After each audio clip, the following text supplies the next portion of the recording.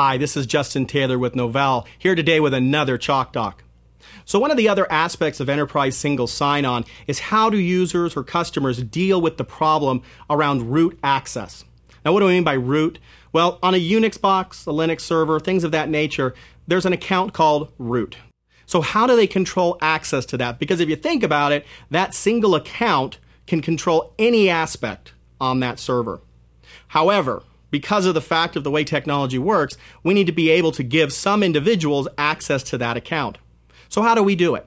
Do we go out and simply give them the keys to the kingdom and say, here's the password? Or do we find some method to control that and to audit it? Well, today what we're going to talk about is another aspect of enterprise single sign-on, which is referred to as privileged user management, sometimes referred to as super user privilege management, whatever the term might be. The key aspect is how do we control on a Unix or Linux server those particular accounts that have super privileges. So let's take a look at how we can use the whiteboard without any PowerPoint to make that happen. So first, let's understand what we're referring to. We want the user or the customer to be able to understand that we are referring to this root type of access. And what we're looking for in those particular customers is maybe some metrics about this. How many servers do they have, things of that nature, because that scale is going to determine whether or not they're really going to be interested in this solution. If they have just a couple boxes, this really isn't an issue. But if they do have many servers distributed, which most enterprise class customers will, it's going to be a big issue of how they control that user account or similar type of accounts throughout their environment. And so again, what we want to do, just like we talked about in the enterprise single sign-on, is provide them a method from an enterprise level to control who can get access to what. Make it real simple for them, be able to put policies in place, but still allow them to do their job. So there's a couple key terms that we're going to need to know.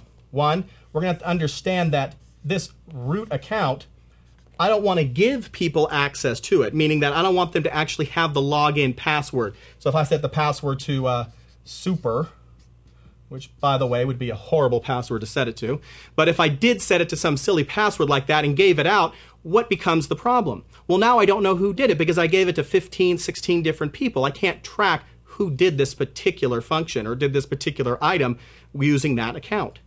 So instead what we want to do is not give it to them, but I want people through their own account. So we'll just call this person Justin. Why we're going to call him that is, well, it's my name. And we're going to not give him access. We're not going to give him the same rights as that. That would be a no-no, because again, that would be just basically causing yet another hole in the system. Instead, what I'm going to do is I'm going to allow them to assume those super privileges. That's what we're going to do. Allow them to do it. But I'm going to do so in a way that will allow me to not only give them the access they need, but to be able to log what that user is doing. So I'm going to be able to put in who did it, where, when, and how. Be able to get all this information about it so that in the event that this person, Justin, because he does sound like a shady individual, if he was to come in and do something nefarious, something that he wasn't supposed to do, I now have a log of who it is. Now, will it actually prevent them from doing it? Well, in some cases, yes. We may be able to actually lock down what they can actually do with that account. And that's one of the key aspects of privileged user management, is not only being able to delegate this or allow them to assume those privileges for a period of time and to log it, but also lock down what they can do, being one of the most important aspects of this. So instead of giving them this huge account with all this power, I'm going to allow you to use it, but only for these narrow purposes, and to be able to do it across many different systems. So how exactly does this work? Well, let's take a look. So I'm going to be able to come in and on my particular servers or machines that I have, because again, they could actually be Linux workstations if you wanted to put it at that level. I can go ahead and put on an agent. Now, each box will have its own agent loaded on top of them. And over at an enterprise level, I'm going to have a server that's going to hold the configuration for the particular enterprise. And inside of that configuration, I'm going to put the privileged accounts, such as root or other accounts that are equal. Plus, I'm going to have another column that's going to be able to describe the individuals who can assume them. And I'm going to create a simple relationship between them. Justin can assume root. Inside of here, I'll also put in the, let's say, location restrictions, time restrictions, usage restrictions, I'm going to put all that information inside of the environment. It's going to make it very simple for them to control this access. So now when I go through and I log in, here's Justin, I'm going to log into this box because let's say I need to do something, back up the database, turn off a service, whatever the case might be. Once I log in, I will then go ahead and through the agent, which will capture this and make sure that I don't try to do something bad, something I shouldn't be doing.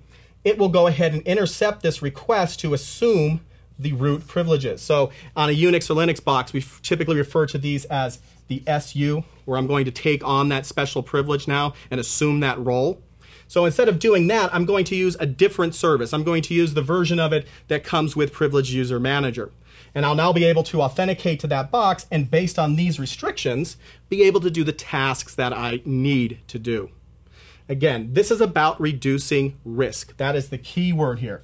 It's about risk and lowering the risk, as well as being able to prove compliance. Because proving compliance isn't a matter of just saying, yes, we've locked it down and everything's great. I have to be able to prove it through logs. And so this is one way that you could possibly explain privileged user management to your customers. Again, this is Justin Taylor with Novell, thanking you for taking the time to watch this and wishing you happy selling.